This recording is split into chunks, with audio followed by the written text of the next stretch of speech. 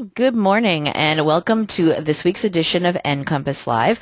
I am your host, Krista Burns, here at the Nebraska Library Commission. NCompass Live is the Commission's weekly online event. Yes, we are a webinar. You can call us that. We will not be offended by the term. We embrace it. That we host these every Wednesday morning live at 10 a.m. Central Time. And they are recorded, however, so if you're unable to join us on Wednesday mornings, that's fine. You can always watch the recordings after the show. We have on our website, which I'm showing here, our archived NCompass Live sessions. All of our sessions we have had throughout the years, going back to the beginning in January 2009, are all available here on our website. We have the recordings, if there are presentations, any URLs, any websites, links, handouts, anything related to our sessions are all available here on the website. We do a mixture of things here, presentations, book reviews, training sessions, basically anything library related we are happy to have on the show. The show is free and open to anyone to watch, both the live show and the recording, so you don't have to have any sort of special password or special access to do any of it. It's just all out there for everyone. And we have Nebraska Library Commission staff that sometimes do presentations, and we do bring in guest speakers sometimes, which is what we have this morning. On the line with us is the Library Director from the North Liberty, Iowa Community Library, Dee Crowner. Hello, Dee. Hi, how are you guys? Hi. I'm doing good. I hope everyone else is. We're doing really nice here in Lincoln. We've actually going to get up to possibly 50 degrees today, if it gets lucky. I'm not sure how you guys are. About 40 degrees, so yeah, I'm happy. That's good. That's better than a high of like 10. Yes, exactly. For us out here in the Midwest. So Dee is on the line with us this morning to talk about something that many libraries are doing. Lots of different kind of special collections out there, but this is one that I've seen becoming either more and more prevalent or just more and more known about. Cake pan collections. To bake or not to bake is our topic, is our title this morning. A library cake pan collection. And Dee has this kind of collection at her library. A lot of them there, and she's going to share with us everything about it, how they got started, what they're doing with it, how it's going on. And I'll just hand over to you then, Dee, to talk about what you guys are doing there. All right. Thanks, Krista. Yep. Okay. First of all, although I only live within 5 miles of Iowa City, my family would kill me if I didn't say, "Go Huskers." Thank you very much. They come from Seward, Nebraska, which is about as close to Lincoln as you can get. So, Go Huskers. And as Krista said, just feel free to jump in with questions anytime you would like. And most of this information is going to apply to any kind of like unusual collection you want, not just cake pan collections. You can go to our webpage under northlibertylibrary.org and look. We're just beginning to get pictures up of the cake pan collection, but you can go into the catalog part and just either type in cake pan as a call number or subject, and you'll find all. We have over 300 of them. Oh, so I see. It's here as an option over here too in your limiters here. Right. Okay. We have over 300 of them. They're listed alphabetically. But I'll talk about how you name a cake pan in a little while, because that's kind of a strange thing that you have to do. I don't know about getting started. What we did was, originally we were in a 1,400 square foot library that was part of the City Hall and Fire Station, and I had one staff, they used to be called Green Thumb people, but they're called Experienced Work people now, had gone to another library and saw they had like 10 or 12 cake pans, and she came back and said, "Hey, let's start a cake pan collection." I said, "Oh yeah, okay, fine, go ahead and do it." And I said, as long as it doesn't cost us anything, because at that time our budget was not great. So she said, "Okay, well, we'll do it, and we'll do it by all donations." And at that time I have, and I still do have an article I write in our local newspaper in the bookends every month, and I just started advertising that and got some notice on radio stations and just kind of the media here all around the area, and that's how we started getting our cake pans donated. It was kind of slow at first, and we maybe had 10 or 12 of them to begin with, and then somebody went out of business and donated about 10 big, the garbage sacks full of cake pans. Wow. So, yeah, and goodness, about that time was about the same time we're going to expand, and so we were able to make room kind of for the cake pans at that point.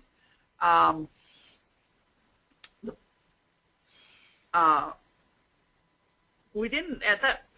Cake pans are kind of hard when you first get started to decide how you're going to catalog, how you're going to check them out, and everything. And all we did was have a real short list typed up and would check them out just by putting somebody's name down on the list, and we checked them out for a week. We weren't automated at that time either, by the way. So when we got automated, things became a little easier as far as cataloging cake pans. I'll talk about that in a minute. How long ago did you start this then? Oh, I've been director here for 27 years, so I'd say probably at least 20 years ago or longer. Oh, wow. Great. Okay. Yeah. It's been around for a while. Mm-hmm. When we moved into the new library, which is in a community center that houses the rec center, aquatic center, conference center, and our cable channel, we moved up. We thought we were big time. We moved from 1,400 square feet to 6,500 square feet and thought we had plenty of room for everything. However, we hadn't thought of how we were going to store the cake pans at that point. So we had the guys from our parks department during the winter when they were less busy just build us some shelves on top of our bookcases to house the cake pans. There was no particular order to them at that point. People just had to come in and ask us if we had that cake pan, and we could go in and check to see if it was in, and then they had to wander over and see if they could find it. I'm telling you, it was pretty noisy with the clanking of the cake pans, but it worked. We're not a quiet library to begin with. So with the automation, we found a way to do the cataloging, and we hadn't figured out how to put a barcode on the cake pans at that point. So we made a bunch of temporary ones on a plastic card and would check them out that way. Any collection like this becomes more sophisticated the longer you have the collection, and you learn more about how to do it. So don't be afraid to start one no matter what. You learn as the longer you have the collection, the more you learn about how to deal with it. So we went in, and what we have done now is put a title in the call number, which would be maybe Mickey Mouse, small Mickey Mouse face, Christmas tree. We even have these huge cake pans donated that are like the wedding cake pans, like the oval and the square. So we do large oval, medium oval, whatever, just so that we can give a title to them. And most of them are Wilton cake pans, and you can actually go online to the Wilton website and find out what they name the cake pan if you want to go that route. Sometimes their names are a little more convoluted and not as easy, probably, in the name for the patron to find in your system. Right now we have over 300 cake pans. We've gone through another expansion. We just finished had our grand opening in September. We went from the 6,500 square feet, expanded to 18,000 square feet. And at that point, we decided we were keeping the cake pan collection. We would never get rid of it. And as long as we were doing the expansion and had room, we actually now have a cake pan gallery that have metal bookcases with slats that we slide the cake pans into. We've numbered each one of those little slots, like from 1 to 300 and something, and on the end of the bookcase we have a rack that lists all the cake pans in alphabetical order with the number. So you might find reindeer in slot 120, and we've been able to do that, fortunately. Now, a lot of people are not going to be able to do that right at first, because you're going to do this without having much room to start a collection like this, I am guessing.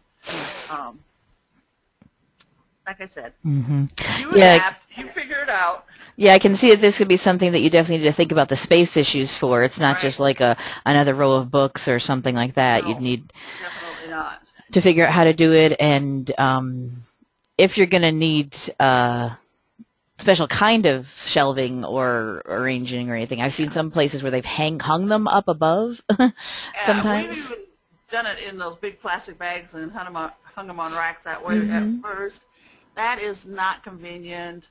Hanging Mm-hmm. them is okay. I'm saying if you have bookcases, we had a blank wall, not blank, it had the DVDs and audiobooks and stuff on it, and we did the kick pans above that because it was kind of like AV material. And then at that same time, our juvenile area was there, so the bookcases were 63 inches. So our parks guys just built racks on top of the bookcases, and they were easy to reach that way. Nice. The DVD ones were 80 inches, and you had to have a step stool to get up to the kick pan. So we eventually learned to store the seasonal ones there and bring those down to a more convenient spot. But now we have a whole room for cake pans, and we do have them organized by season, like Halloween, Christmas, graduation, Easter, all that are all stored by season now, which has helped us a lot. Mm-hmm. And I want to say that all the cake pans have been donated. We have not purchased a single cake pan. Once the word gets out that you have are starting a collection like this, it really begins to roll. So be prepared. You may be shocked at how fast those cake pans start coming in, or any kind of collection like that comes in.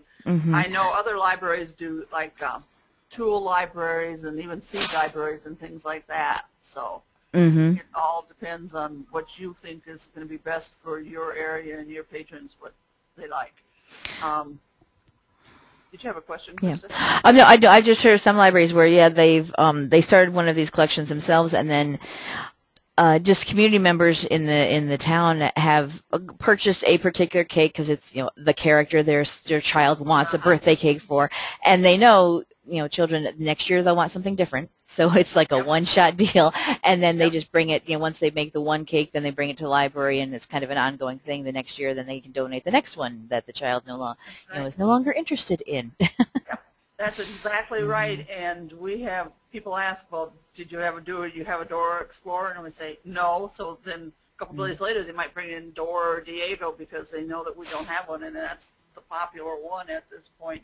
And one thing that I have had more people tell me is, we're happy to donate these to you because they're awkward to store. We don't have any place to store them. You guys can store them, and we know where we can get them if we need it. Exactly. Yep. It's easy that way. We do have a question on the line. Someone did just type in. They want to know. You said that you put your barcodes directly on the cake pans. What did you use to actually attach them? How did you do that? That was actually next to my list of stuff to talk about. Okay. A little bit about cataloging. What we finally found to do is we bought an engraver and just engraved the barcode number on the cake pan. It's there permanently. Oh, nice. Okay. And we don't have to worry about assigning a temporary barcode or losing the barcode or whatever, so that is engraved right on there. And I don't know about everybody's cataloging module on their system, but ours actually has one that's called Mixed Media, and it has little beaters on it, mixer beaters. So that's what we use to designate what the cake pans are. They're under Mixed Media. We assign a number, so it goes cake pan, and you're showing some of them like Abby Cadabby, cake pan angel, things like that. And then when we go to the title, we just put angel. We don't even put cake pan or anything like that. In the subject heading, we'll put, definitely cake pan has to go in the subjects. But it might be, we have a lot of other things like about Mickey Mouse, so it'll be Mickey Mouse, fictitious character in there, or Minnie Mouse, or Dora the Explorer. If it's a Christmas tree, Christmas angel, we'll put Christmas in there as a subject heading too. The good thing about these kind of collections is you can pretty much do whatever you want, however you want to do it, just so it's easy for your patrons to use. The easier it is, the better they like it. Mm-hmm. And I want to say that no matter how many cake pans we have, and we, in the fall, had over 200 donated to us again, we did end up giving over 125 of them to another library because we still, even with the room we have, we still don't have a lot of room for cake pans, and we don't keep many duplicates except things that are real popular like Graduation or Dora the Explorer, things like that. So we try not to keep too many duplicate ones. Yeah, that's what I was going to ask about with getting donations. Is if you have something already in your collection, is with certain ones that are the most popular, you might do more than one. Yeah. Harry Potter was real popular for a while, and we had 3 of those. We're down to 1 of those. I mean, and also don't be afraid to weed out as you find that the cake pans are losing their popularity. We had, like, for some reason, within the space of a year, we had 4 or 5 Fred Flintstones donated to us. We only kept 1 of them. And Yogi the Bear, they'll be checked out. They don't get checked out much, but they do get checked out occasionally. So we tend to keep 1 of everything at least. As I said, some cake pans are much more popular, and it depends on the time of year. So we do double up on some of them. Just lost my train of thought. Sorry, guys. Sorry, that's okay. And it doesn't matter how many cake pans you have. There's going to be 1 that you don't have. It doesn't. But about the time you say you don't have it, it comes wandering in again. So just be patient. Don't go out and buy it just because some patron wants this specific cake pan. It will come to you. And if they want it bad enough, they're the ones that will bring it to you after they bought it and used it. Another thing I would suggest is set the fines high on these. We check our cake pans out for a week, and we charge $1 a day. They have to have an incentive to bring them back because they tend to keep these for quite a while. And we also set our fine limit pretty low. It's only $2.50 after $2.50. You can't check anything out. You can't use the computers and stuff. So we're kind of mean about that type of thing. But setting the fine high gives you incentive because there's a lot of times when, like, the scouts have the cakewalks and the schools have the cakewalks. People come in and check out 20 cake pans at a time and don't get the cake pans back for a week after they're due. So that's $1 a day. That maybe $5 at 20. So that mounts up all fast, and they learn real fast that they can't, they've got to get the cake pans back. Get it back quickly, yes. Yes, do that. We have one patron who comes in and checks out cake pans whenever they go visit their grandchildren in Colorado, so they can go out and bake birthday cakes for them because they go out for each one of the kids' birthday, so they just grab a cake pan or 2 and take it with them. And we can, as I'm talking about that, that reminded me, we can also set extended periods of checkout for the cake pans or any other material we have if people ask us, and we're happy to do that. You just need to know that that's what they want to do. And another great thing about this cake pan collection is we have moms and even some dads that'll come in and check out cake pans just because they want to bake a cake with their kids.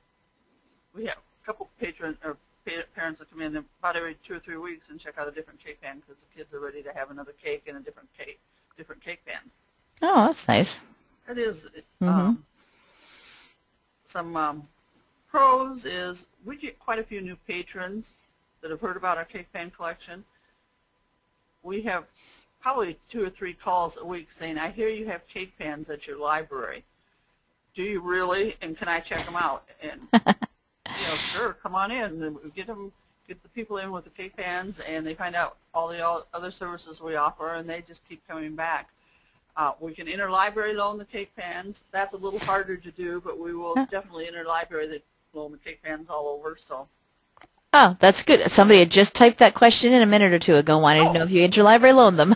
I'm a mind Great, reader. yeah. So how do We you, do you do. have special packaging to send them out, or how do you No, just box them up? box them up, packing stuff around it, box them up, and send them out. I will say that there's some libraries around here that aren't happy with the open access and being able to check out cake pans from our libraries and return them to their libraries, because then they have to figure out how to pack them up or get them over here. You know, they're in their Dropbox, and they're just not used to dealing with that type of collection like we are. So sometimes they aren't real thrilled with having to return them to us, but it all works out in the long run. So you would interlibrary loan them to anybody? Sure. Like anywhere in the country? Okay. Just go Yeah. on. Yep, just go on, and we will be happy to send them out to you. Nice. Just let us know. We probably would need to check them out for longer than the week. So just Right, remind to us include about the doing that. mailing, the Right, time to get through the postal Right, service. Yeah. exactly. Yeah. And if anybody wants it, they need to plan ahead on when they want that cake pan. Right. So if they need it on January 2nd, they probably won't get it now. So I'd say give us at least 2 weeks advance notice for getting a cake pan to you.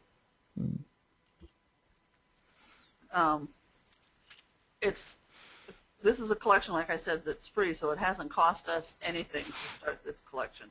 And those are the best collections, aren't they, for libraries? Yes. Gotta love them, yeah. And it's a great service to the patrons, because these designer cake pans are expensive. They are just expensive. We put in as a cost for us $10 to replace a cake pan, and that's just because they're donated.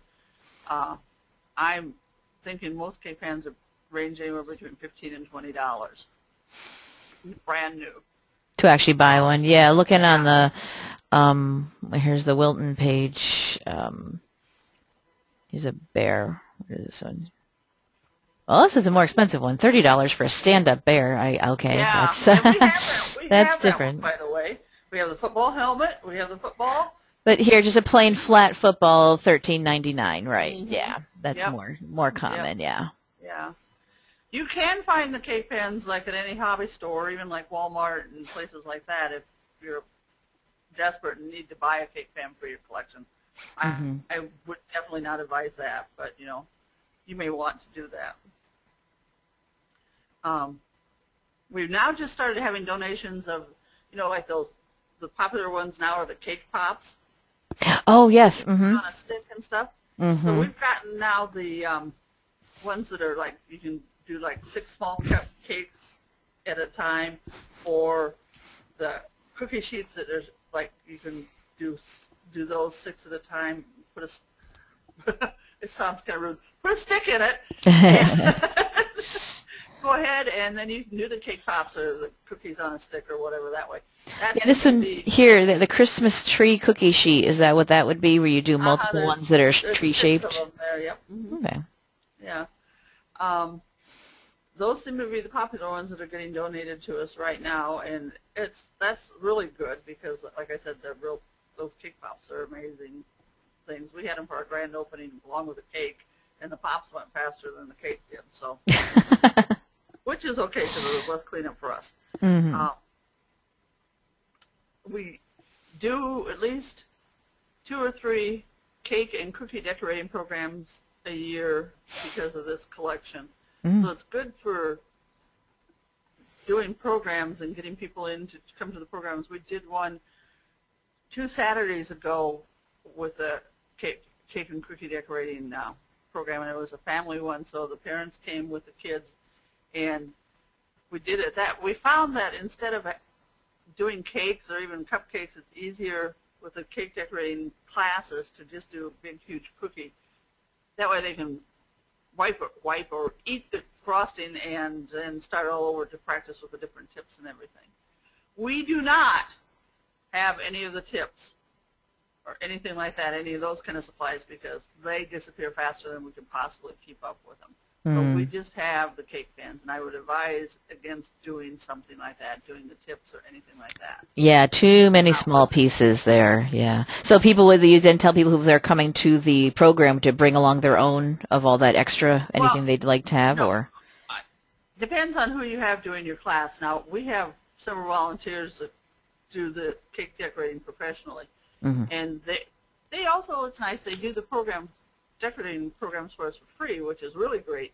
But they have all their own supplies, and they just bring them. So it was okay, then, right. yeah. We've done like tea parties and things like that. That we've actually done this decorating as part of the activities for the tea parties for the programs. So there's lots of ways you can incorporate the cake pans and things like that into programs for you, and from adults right through to the kids. Oh yeah. And the best pro about the cake pan collection is, if I'm the one that's checking out the cake pans, I always say, and you need to bring the director back a piece of cake. Anything but coconut. I am good with anything but coconut. And I'd say about once out of every 5 times I do get a piece of cake. Nice. Bring a sample to us so we know how well how you used it. Yes. How you liked it, yep. And we have people bring in pictures of their cakes, how they decorated it and everything. So that is, it's just something that really attracts people to the library. Some cons, you can't keep everybody happy. You never have the cake pan they want. Some people, and then they're just the patrons that aren't happy basically most of the time anyway. And it does take up quite a bit of space. The pans come up missing probably more than any other part of our collection. I don't know, even with getting them checked out and us calling them, sending them letters, overdue notices and stuff, they just don't seem to think that they need to bring them back. So be aware of that. And I don't know whether it's just our library. I've not heard any comments from anybody else. Interesting, yeah. Yeah, actually someone did just comment earlier, and I was going to mention it, but I hadn't yet. From Library in Colorado says that they have a cake pan collection. They check them out for free also, and they give them 2 weeks, and they've never had a problem with anyone returning them. Isn't that strange? Yeah. Yeah. I don't know, and like I said, I think mostly it's people that are doing it and checking out 10 or more cake pans at a time for a project they're doing. I'm not sure about that, how that goes. And you can never guess which cake pan is going to be the most popular. Yeah. Ever. It doesn't matter. We have 6 different dinosaurs, and there's one of them that's most popular. And people will wait to check out that one rather than check out a different dinosaur that's available to them. I have no clue on why that is. But like I said, if you wait long enough, your cake pan's going to come in. So I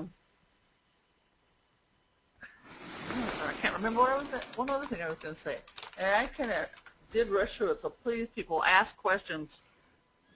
And what I'm going to say is, don't be afraid to start any unusual collection. If it doesn't work, you can always just delete the whole thing and try a different one. It's nice to be adventurous. A couple of people have asked, let's see, about getting cleaning them. Do you have an issue with them being returned dirty, or do you have some sort of process when they come in that you guys clean them to make sure the next time they go out? How do you deal with all that? We had issues with a couple patrons where they didn't get them cleaned. There's all those little grooves and stuff. Yeah, that's the thing too. I can imagine they'd be really hard to take care of no matter what. Yeah. And we don't clean them. We just we've gotten so that we just, we haven't had this in years and years. We called them and said, you need to come back and get this cake pan and clean it, or you're not going to be able to get a cake pan checked out again. And I suppose that's kind of rude, but it's effective. Okay, so it's the responsibility. It's just like when they return a book. If they return it in any sort of damaged or dirty state, they're responsible for returning it the same way they picked it up. I see. Yeah, exactly. Yep. I will say one other thing is, we have switched from the Dewey Decimal System to subject-based cataloging, and that has helped a lot throughout the whole library, but it's really helped with how we catalog our cake pan collection.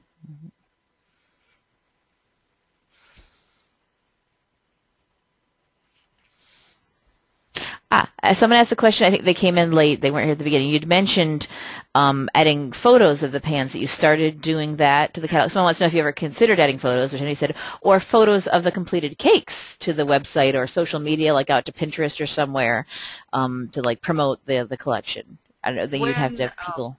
When patrons have brought in pictures of their cakes, we put them on the webpage for a month or so. We're in the process. We've only got 2 or 3 pictures taken because we just found out with our system that we can actually take pictures. So eventually we will have pictures of all 300 cake pans taken. It just takes forever to do. Do you know of any that are in here now that I could possibly find in your catalog to show? No. Okay, not a problem. I'm sorry. Janet showed me what they were, and I've totally blanked out on what cake pans they are.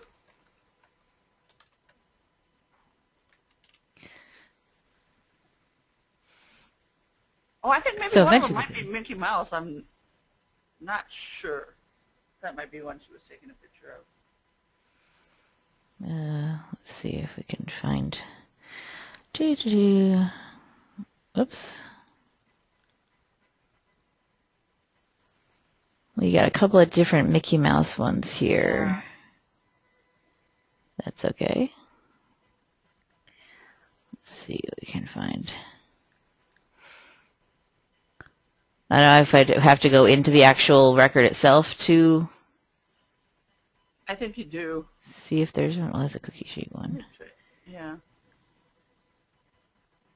Yeah, I'm not sure anymore. Okay. Well, they're working on it, so it will be there, yeah. Yep. And then now what about, now this is actually a good idea, you know, having them take pictures, or when you have your programs as well, and posting them on your website or your Facebook page or something. And, yeah, we do it on both the website and the Facebook. Okay, cool. Because I know you do have, a Facebook page here that you link to off of your... we haven't tried Pinterest yet, but that's something we've been talking about. Yeah, oh, there's our girls.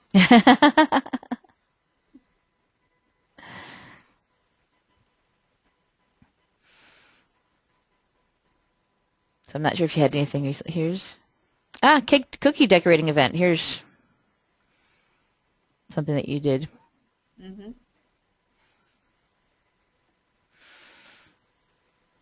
Okay. One other question we did have come in, and I'm not sure if you know about this, but I'm sure other people may. Do you know of any other unusual collections? They said they've heard of toy collections and puzzles, but this friend has not heard of tools. I've heard of libraries doing tool collections. As well. And I will say that we've tried a puzzle collection, we've tried a tool collection, because we thought, well, people living in apartments, especially since we live so close to the university, there would probably be quite a few kids living here that didn't have tools. That was one that we tried, and it didn't work, and it was just taking up space, so we dropped that collection. We tried the puzzle collection, and you end up losing pieces all the time. And if you have like a 200-piece collection, it's not worth it. What we've done is, especially in the winter, we just set a puzzle out on a table in the library, and patrons just come in and sit for a while and fill in the pieces where they can. And sometimes it's taken them 2 or 3 days doing all the patrons. Sometimes it takes them, maybe a day to do the puzzle. But that seems to work pretty good that way. Mm-hmm. A couple of years ago, we had someone else on NCompass Live talking about unusual collections, like lots of different kinds out there. But here's one I did find. I just did a search, as you saw, library tool collection, Grosse Pointe Public Library. And this is very interesting. You read this on their page. Started in the fall of 1943 as a project of the Boys' Work Committee of the Grosse Pointe Rotary Club. And now they are continuing it, and here is all the different kind of tools that they have and they can check out. And like you said, it's going to depend on what is a need in your community. If there's something that people are asking about, if you notice. I think one of our libraries here in Nebraska, might be Omaha possibly, does the things to test your electricity and test things like that they check out. I see this one has a battery charger to check out. That's kind of interesting. Yeah. I was... City and Coralville both have art collections they check out, and they check them out for a month, and that was popular few years ago, but they're not accepting any more donations of art or anything. They are keeping the collection, but they rarely get checked out anymore. Mm. And I know cake pans is something that has become, I don't know if it's called popular, but known. Like here, there was an article in Library Journal magazine in 2012, let them lend cake pans. But you can just see here lots of other libraries that are doing it. Cake pan, cake pans, cake pans. Yeah. And like I said, Hey, this is our Seward Memorial Library. You were just talking about them. Yeah, see, now they There have you the go. pictures. That's what we're Yeah. going to, we're See. going to start doing that. That's cool. We also have small cake pans donated to us, like the numbers, like 1, 2, 3, up to 10. We have found keeping those in a large bag, laundry bag, well, not large, but like one of those laundry bags, so that they don't get lost, wander all over. Oh, Dora. Darth Vader's another popular one.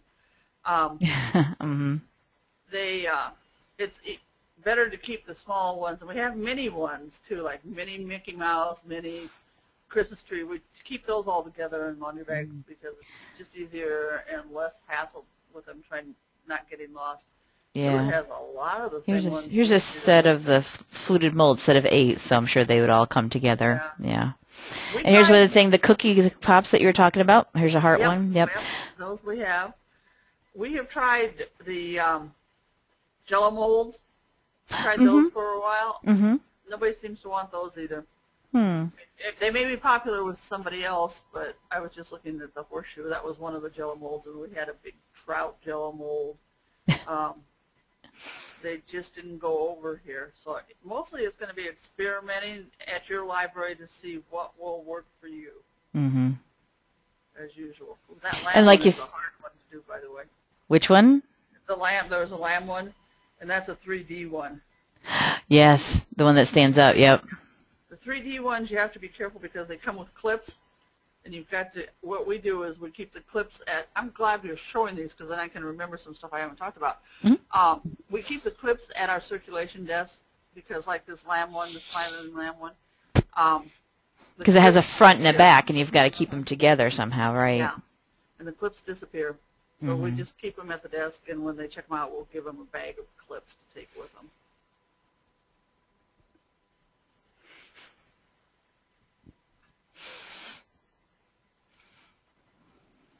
We thought about, at one point, starting a collection of, I don't know what they call it, equipment, things you might need with pets, like a collar and a leash till you can get one, training equipment, things like that. Then we decided, no. If you're getting a pet, you should be able to afford to do one of your own, do everything of your own. So and sometimes, depending on when you're getting it, like we've adopted, we get our cats from the Humane Society. They usually give you some starter stuff, toys, whatever. Yeah. Exactly. Yeah. Yeah. So I don't know if anybody out there has an unusual collection that they'd like to talk about, because I'd sure be interested in that. Yeah. We're willing to try anything. We'd be happy to try anything.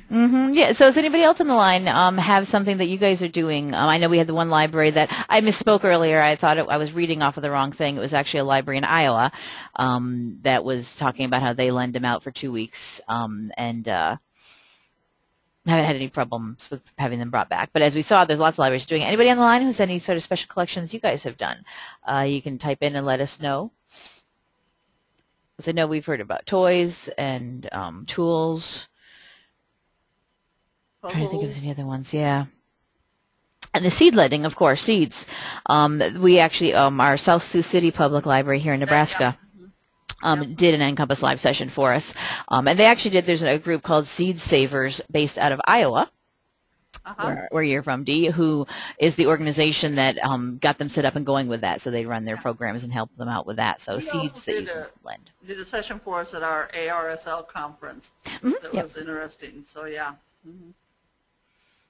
That's something I'd like to try, because here in North Liberty they have plots they rent out, in the summertime, like for, I think, $10 for the summer. So it would be kind of interesting, to, especially for people that, you know, seeds are getting kind of expensive anymore. I think South Sioux City has a lot of heirloom seeds. Yes, they do. Yeah, and with that one, I always wondered how is that supposed to work with people who are, when after they grow the seeds, then the part of the deal is bring back the ones off your plants to keep the collection going. Yeah, exactly. But I was thinking maybe, you know, with the patrons we have around here, if they donate a pack of seeds, we could get something like that started too. Yep. That would be easy to store. I can see storing those better than cake pans, but yeah. Here's your library. Solon Public Library in Iowa says they have a wooden dinosaur collection. Oh, yeah. They aren't for checkout, but can be reserved for programs. They go to many schools and libraries in our area. They have over 200 of wooden dinosaurs. Wow. Hi, Chris. Pretty awesome. Yes, that's Chris Brown. Yeah. I was wondering if you guys would know. They're only 9 miles away from us. Okay. And Chris has one of her library patrons makes all the dinosaurs for them, wooden dinosaurs, and we've had him bring his collection here to us too for display. The kids love it, and they're not small dinosaurs; they're big ones. Oh wow! Okay. And someone else says a few libraries that know circulate telescopes or bicycles. Oh.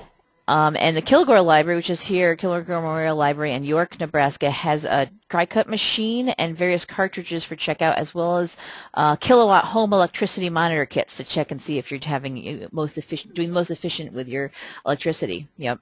I knew there was somewhere in Nebraska that did that. We have the die cut machine. I never thought about making that available to the patrons, but that's an interesting. Yeah, we have one that goes around to our libraries, but I started hearing now that some libraries promoting. We have this if you want to do it for any of your own crafts or doing it home with your kids or at the school or something, that the libraries can provide that. Yeah. So I have a question for everybody out there. My technology services librarian is writing a grant. Hopefully, we'll get it to purchase a 3D printer. Does anybody out there have one, and how does that work, making it available to your patrons and all that kind of stuff? Any policy on it? Good question. Does anybody on the line have a 3D printer? We'll give a few seconds here to... We actually did just... I'm trying to look at here. Someone did, one of our staff here says that all the ones that they know about are for in-library use only, that you wouldn't check out the printer. Obviously, they're kind of large nowadays, I would think. But people can come into the library. And actually, we did do, and here, I'll bring it up. I was just making sure I found the right thing. Oh, why did I do that? We did just a few weeks ago, and that's probably Michael, our technology innovation librarian, on the line. We did a tech talk with him about makerspaces, and we do have a library here. Gordon Wyant from Bellevue Public Library, which is here in Nebraska, that they did also wrote a grant for a 3D printer that they have. My concern would be, what do you allow them to print? Like, I would certainly think not anything dealing with weapons or anything like that. Oh, sure. Yeah, you'd have to monitor what's going on. I'm hoping that I can get some kind of policy from somebody that we wouldn't have to start from the beginning with that. But yeah. Well, look for our Gordon. He's very helpful. He's our current outgoing president of our Nebraska Library Association at the moment. But Bellevue Public Library, Gordon, he'd be happy to talk to you about it, I'm sure. Okay. I'm going to write that down. And then first, Michael does say the libraries I've talked to have a no weapons and no adult items policies. Oh, so yeah. I never thought of that. Oh, goodness, yeah. And someone was asking the seed saving for libraries. We do have our recording of that for when South Sioux City Public Library was here on the show, which was just earlier this year. So if anyone's interested in finding out more about that, we have the recording there that you can go ahead and watch and see what they were doing and how they set up that.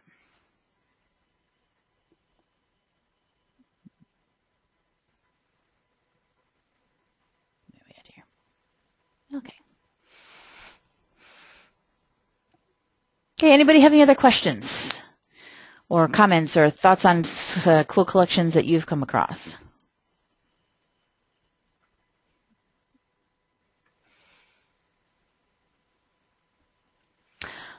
No?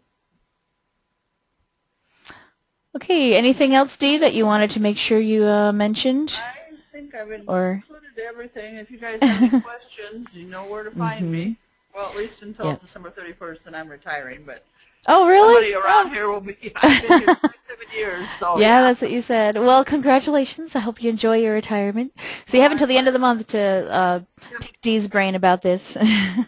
I'm sure someone, as you guys had this collection for so many years, you'll be continuing with Oh, yeah. no problem. Any of my Yeah, staff it's can a help huge with regular it, thing. so yeah, not a problem. Well, thank you for Great. having me. I enjoyed doing this. And Yes, thank you hope very much. everybody starts some kind of special collection. It doesn't need to be cake pans, but it's always good to have some kind of collection that draws patron into your library. So. See what's in need. See what people are talking about just out in the community and what they might want. Or if, like you said, if somebody suddenly has a set of something, like you got a huge donation, and I know that Tool Collection said it was donation too. If someone just says, "I've got this stuff, a collection of things, and I don't know what to do with it, but I'm willing to give it to you," and you can say, "Well, it's free," like yours was. Let's start it and figure out how to check them out and see what happens. Yeah, and if it doesn't work, try something else. Yep. It's not going to hurt anything. Yep. You can always find somewhere else to donate it to. Like you said, some of your duplicates or extras. There's other libraries in the area that you've said, here, you guys can now have one too. Have your own collection. This is actually one of the libraries that has some of our cake pans. So yeah. Share amongst everyone in town, in the area. Absolutely. Exactly. And like we said, we'll be happy to interlibrary loan them, but give us a little bit of time to be sure and get them to you. Yeah, that's great to know that if if your own local library doesn't have any of this yet and you're looking for something, yeah, take a look at what they have here. They own library loaning it. Now, I don't know if every library would do that necessarily because, like you said, there is the cost of shipping it and boxing it and making sure it gets places safely. So not every public library may be doing the interlibrary loaning, but you guys in North Liberty, Iowa are, so. Yeah. Oh, Chris says, yes, thank you, Dee, for the ones that you've donated to them. Not a problem. Yeah. All right, well, it doesn't look like any urgent issues or questions have come in while we've been here. So I think we will wrap it up for the morning. This was great. Do you see how you guys have been doing this and pulling it off? I know, like I said, we've had some people talk about special collections before, but it's really good to see the details and the down and dirty and how you specifically did this one and how you're getting it into your catalog and navigating the whole process. Yep. So that was great. I want to wish everybody happy holidays. Yes, happy holidays, everyone. Order some Christmas cake pans from the library. Yeah. We have all them. right. Yes. Stop by and pick them up. All right. Well, thank you very much, Dee. Thank you, everyone, for attending this morning. That will wrap it up for our To Bake or Not to Bake, a library cake pan collection. It has been recorded, so it will be available afterwards. After it processes a little later this afternoon, you'll be notified. I hope you join us next week when it is our monthly Tech Talk. Once a month, Michael Sowers, who's the Technology Innovation Librarian here at the Nebraska Library Commission, comes on and does a more techie-related show.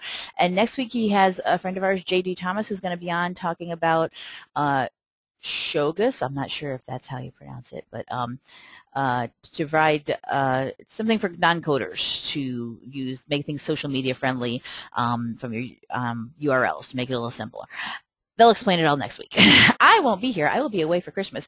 And just to be aware, you can see here, next week and the week after, NCompass Live is usually on Wednesdays, but next Wednesday is Christmas. It's a holiday. The Wednesday after that is New Year's Day. It is also a holiday for us here at the state, at the Library Commission. So next week and the first week of January, NCompass Live will be on Thursday, not Wednesday. Same time, 10 a.m., but it will be on Thursday, and we've got that very well notified there for you. So just to be aware of that, next week we still have our Tech Talk, just bumping it a day ahead, and our one for the first week in January, Beyond Mark, BibFrame, and the Future of Bibliographic Data. This is Emily Nimsakant, our cataloging librarian, will be doing a session. Same thing, it will be on Thursday rather than Wednesday because we are closed. After that, we go back to our regular Wednesdays. So hopefully you'll join us for our future shows. Thank you very much for being here today, and we'll see you next time on NCompass Live. Bye-bye.